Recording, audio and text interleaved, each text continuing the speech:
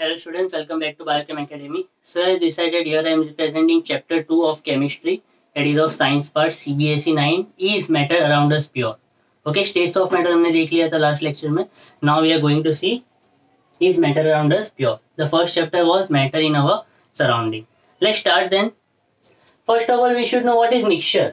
Mixture मतलब कोई चीज को mix किया है ना.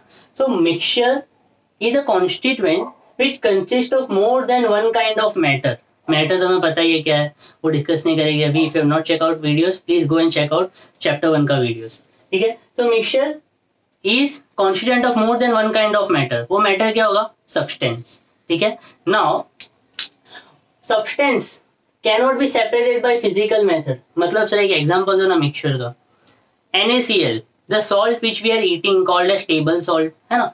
So उसका केमिकल कंपोजिशन क्या है? Chemical formula sodium chloride NaCl. Suppose I am dissolving NaCl in water. Okay, NaCl mix हो जाएगा. Now I want to extract the same NaCl जो मैंने वाटर में मिक्स किया है. तो how I will remove it? Bye evaporating. पानी को मैं हीट करके इवोपरेट करवा दूंगा लिक्विड से गैसियस स्टेट में. जो नीचे बचेगा date will be my salt.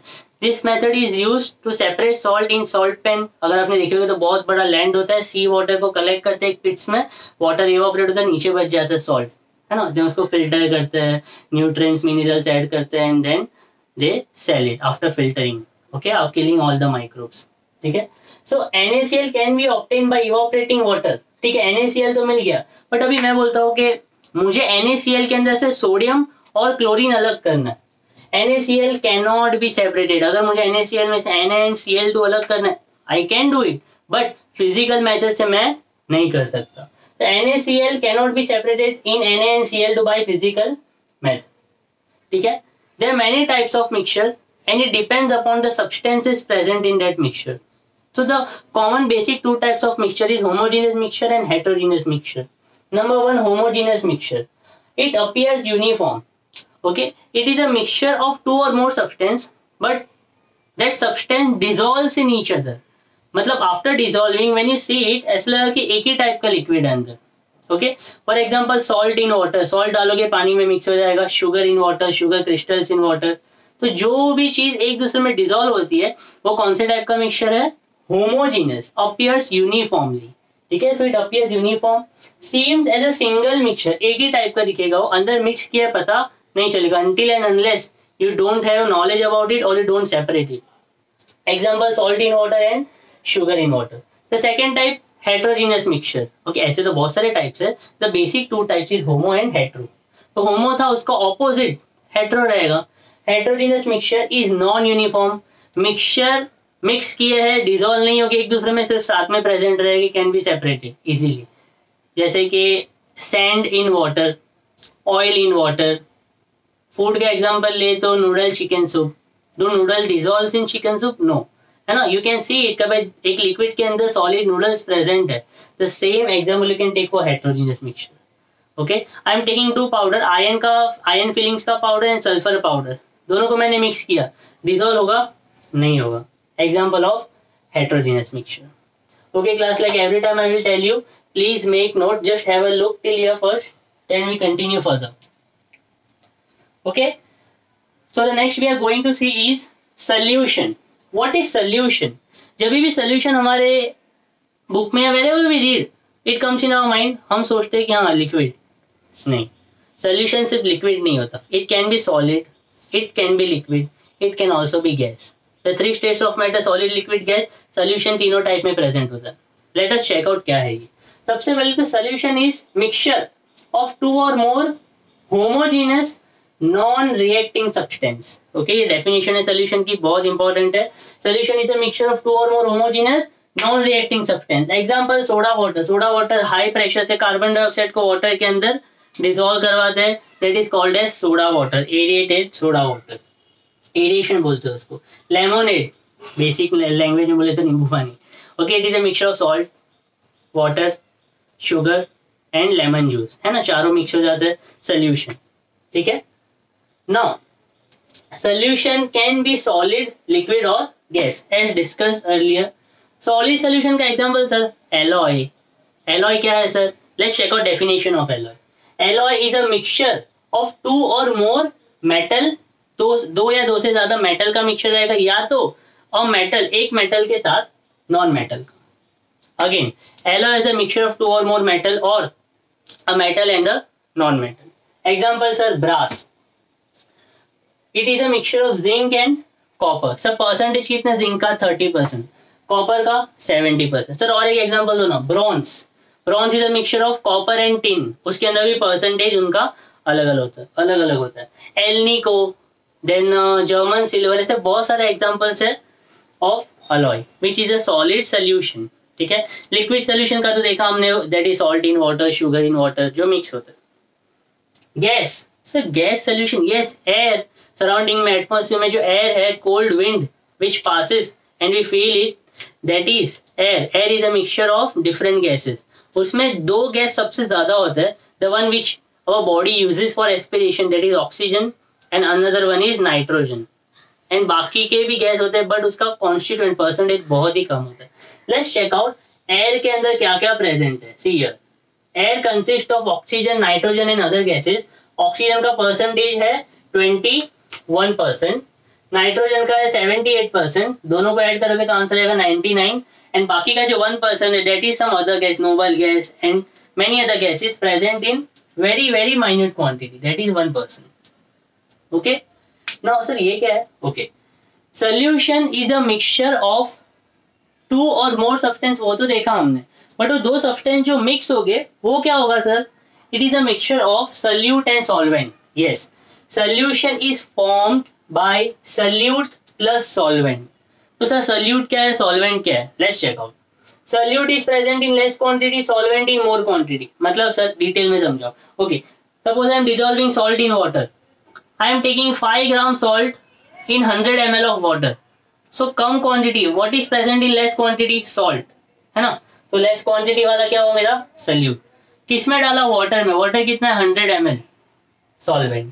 C 5 gram salt in 100 ml of water, सो जो कम अमाउंट में डाला कॉल्ड एज सल्यूट, जो लार्ज क्वांटिटी में called as solvent. So here my salute is salt and solvent is water.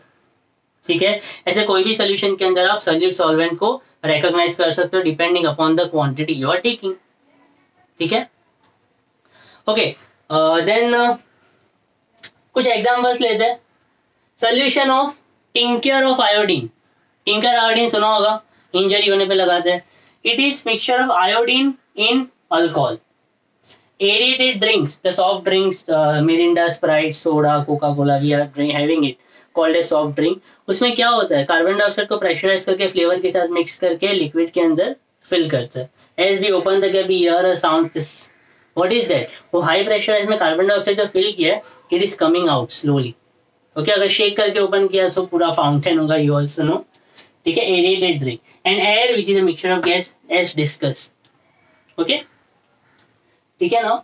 Okay, now we are going to C 4 terms: saturated solution, unsaturated solution, solubility and concentration. Let's check it out. First, saturated solution.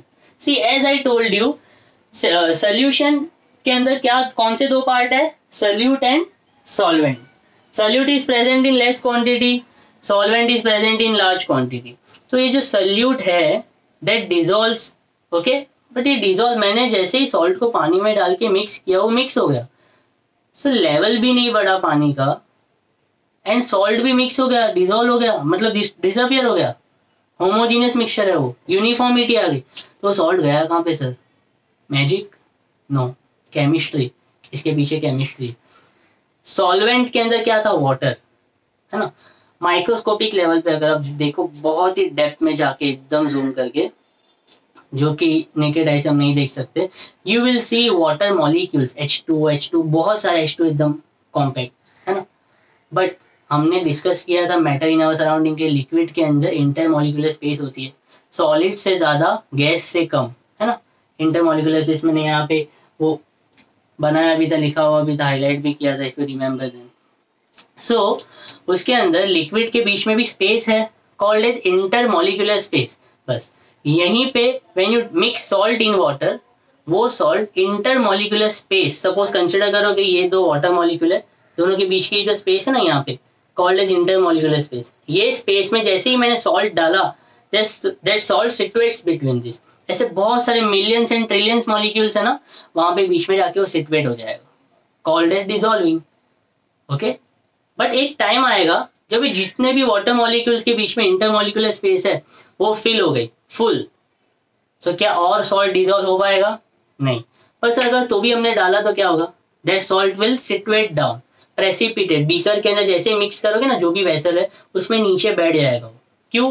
Because intermolecular space ही नहीं है water molecule के बीच में, तो ये salt जाएगा कहाँ पे? Mix नहीं हो पाएगा, दैट इज डिसॉल्व नहीं हो पाएगा. It will सिटुएट down, called as precipitation.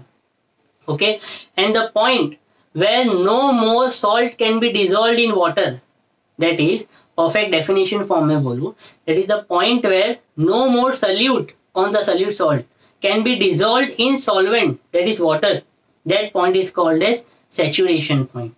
Okay, let's check it out. Definition: saturated solution, point where no more solute can be dissolved in solvent. ऐसा पॉइंट जहाँ पे सॉल्वेंट में ज्यादा सल्यूट अभी मिक्स नहीं हो पाएगा, अगर हमने डाला भी तो इट विल सिटुएट डाउन, प्रेसिपिटेट के फॉर्म में, कॉल्ड एज सैचुरेटेड सॉल्यूशन.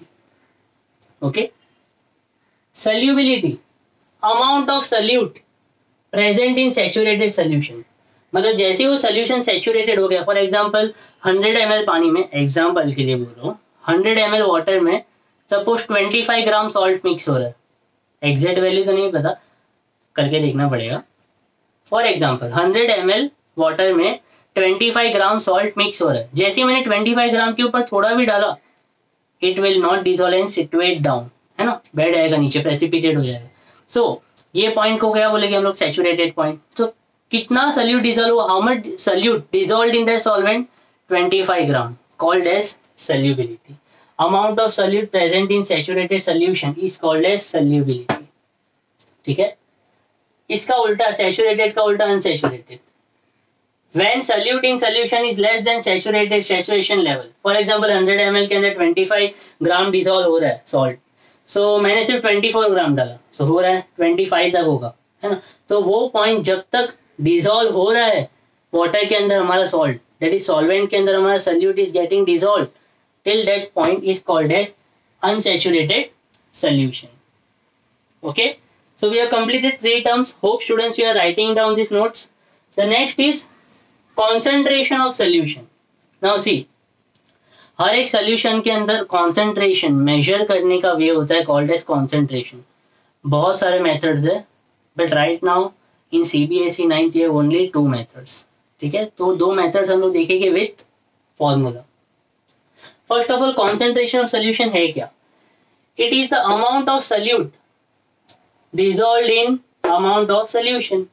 मतलब एक solution के अंदर मेरा कितना solute जा रहा है, is called as concentration of solution. It can also be defined as amount of solute dissolved in or present in amount of solvent is called as concentration of solution. दो methods है. Number 1 method is mass by mass percentage of solution and another one is mass by volume percentage of solution. Definition में क्या है? Amount of solute upon amount of solution ना, जितना salute होगा ना उसको सोल्यूशन की वैल्यू से डिवाइड करके मल्टीप्लाई बाय 100 करो, you will get answer. That is, अगर मास बाय मास दिया है तो ये क्या अमाउंट ऑफ सल्यूट ना, तो लगा दो mass of solute divide by amount of solution की जगह पे mass of solution multiply by 100. Okay, यहाँ पे यू विल मल्टीप्लाई बाय 100 अगर आप इस मेथड से फाइंड कर रहे हो तो. ठीक है, mass of solute upon mass of solution multiplied by 100. The second method is mass by volume percentage of solution. Mass by volume. So क्या होगा? पहले mass है तो mass of solute divide by volume है ना, second mass by volume. by मतलब denominator में volume of solution multiplied by 100. तो ये दो फॉर्मूला है, बहुत इजी है. न्यूमेरिकल्स आते हैं इसके बेसिस पे एग्जाम पे, बिकॉज केमिस्ट्री में आई थिंक यही चैप्टर है जिसके अंदर न्यूमेरिकल्स है आपको. ओके, सो मोल कंसेप्ट भी है, वो हम आगे देखने वाले नेक्स्ट चैप्टर में. सो ये था part 1 is matter around us pure का. पार्ट 2 पार्ट 3 भी आएंगे. It is little bit lengthy chapter, so we'll check it out in next video. तो यहाँ पे now we are going to solve numericals based on these two formulas. Please write down this formula class, it is very important. Hope you have written notes, so I am erasing it. And let's solve numericals now.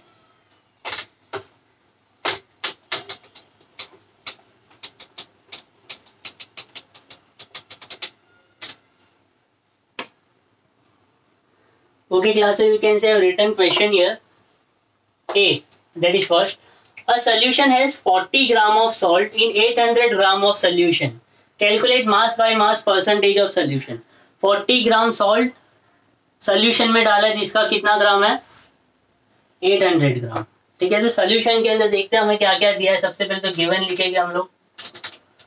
What is given? Mass of solute, मतलब जो mix हो रहा है. यहाँ पे mass of solute क्या है? Salt is our mass of solute, that is salute है, उसका मास है 40 ग्राम. देन मास ऑफ सॉल्यूशन कितना है? Mass of solution 800 gram. Formula के हिसाब से ये फॉर्मूला लिखोगे. अब मास ऑफ सॉल्यूट पूरा you will write down the formula here. I am not writing formula. Equal to mass of solute is 40 upon solution का is 800 multiply by 100. 0 0 cut 40 upon 8 equal to 2 4 जा 2 20 जा 4 1 जा 4 5 is 5%. Okay, so this is your answer. 2 marks question also come. It can also come for 3 marks. Simple class. Just have a look, and after this we will see another question. Okay class, so here I have written question number 2. What question number 2 says? Let's read. 12 gram of sugar crystal is dissolved in 72 gram of water. Calculate mass by mass percentage of solution. You can pause this video, solve it by yourself and come back for answer. क्या बोले? 12 gram of sugar crystal dissolved इन, मतलब this is mass of solute बोल सकता हूं मैं. Yes, mass of solute is 12 ग्राम. किसमें dissolve किया है? 72 gram of water. Okay, sugar को पानी में डिसॉल्व किया, so water is our mass of solvent. Okay, solution नहीं है ये, सॉल्वेंट का मास दिया. ट्रिकी क्वेश्चन है थोड़ा. Mass of solvent, mass of solvent क्या हमारा 72 ग्राम. And what we have to find? Mass by mass percentage of solution. Formula के अकॉर्डिंग क्या आएगा? Mass of solute upon mass of solution multiply by 100. तो हमारे पास mass of solution ही नहीं है, तो सबसे पहले हमें मास ऑफ सॉल्यूशन निकालना पड़ेगा. And we know solution is a mixture of solute plus solvent, है ना. सो mass of solution is equal to mass of solute plus mass of solvent करना पड़ेगा. तो मास ऑफ सॉल्यूट कितना है? 12. Solute is 12 and solvent is 72. तो answer is 84 gram. So mass of solution कितना है? 84 ग्राम.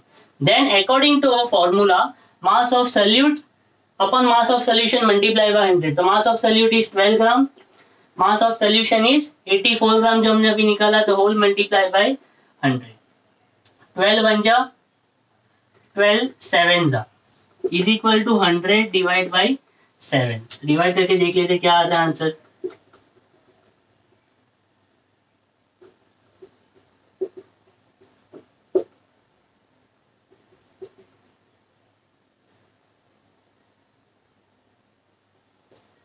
सो आंसर आएगा हमारा 14.28%. This question is of 3 mark class. Usually वो student makes a mistake here is solute का मास तो राइट होगा, बट मास ऑफ सॉल्यूशन में 72 लेते नहीं. सॉल्यूशन मिक्सचर है सॉल्यूट एंड सॉल्वेंट का. तो यहाँ पे सॉल्वेंट का वेट दिया है हमें, तो सॉल्यूशन के साथ सॉल्वेंट को ऐड करके हमें निकालना पड़ेगा मास ऑफ सॉल्यूशन, एंड उसको हमें यहाँ पे डालना. Okay class, got it? Just have a look. Finally हम लोग now we are going to C numerical on mass by volume percentage of solution, which will be the last numerical. Okay class, so third question is 50 gram of salt is dissolved in 500 ml of water. Okay, find mass by volume of solution. ठीक है. Okay, let's take here 500 ml of solution.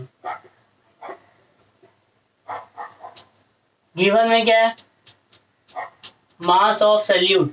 क्या है mass of solute? Salt का 50 ग्राम. Volume of solution क्या दिया है हमें यहाँ पे 500 ml. सो फॉर्मूला लगाओ, mass by volume percent of solution is mass of solute upon volume of solution multiply by 100. तो दोनों दिया है हमें 50 upon, we have both 50 upon 500 whole multiply by 100. 0 0 cancel, 5 ones are 10. 10% is the answer. Okay class, hope you have got this. So this was our part 1. In part 2 we will see what is solution, what is colloid, and many other things we are going to see, unki properties and all. Okay, hope you like this video. If you like, do like, share it with your friends, and in this lockdown period class, please study properly. This is most important time for you, and do not forget to subscribe my channel. Stay tuned. Thank you.